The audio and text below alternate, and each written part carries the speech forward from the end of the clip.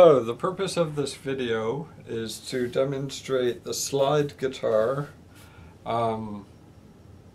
with two different kinds of slides. Now the first slide I'm going to show you is this pill bottle, and it's kind of like a make-do slide. It's something that was lying around the house. I'm sure other guitarists have different things, maybe a juice container or something like that. I don't know. Are they giants?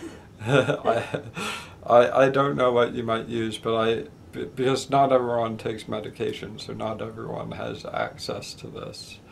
So as you can see, the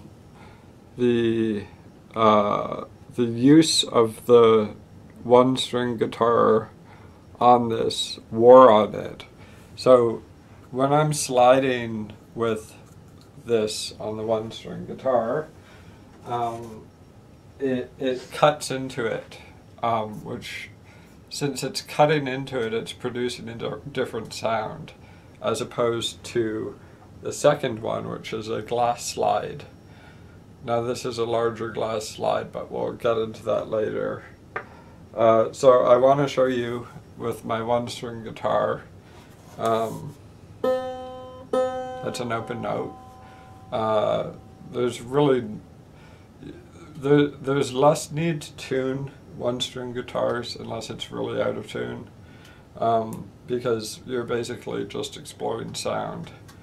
And a slider for the one-string guitar is almost definitely advised, so that's why I had this pill bottle. So listen to the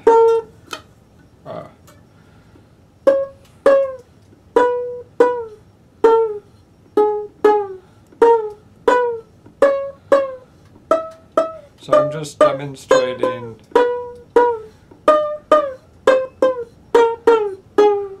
what it sounds like. And I'm not a one-string master.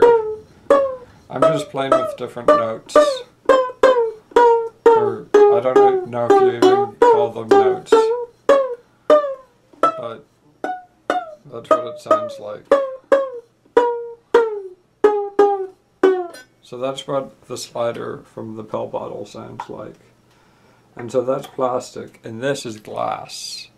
And as you can see, it's too large for my finger. Okay, so as I was saying, that was my mom. It's a bit too large for me. I thought it would be okay. It might be okay. But I probably want to get a more form-fitting guitar, but this is glass compared to plastic. So, there's your open note. Already you're noticing it's got more potential.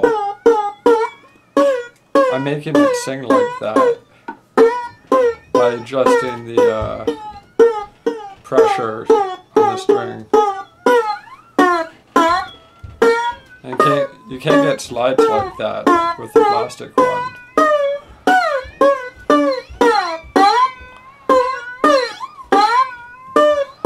It's almost meowing like a cat.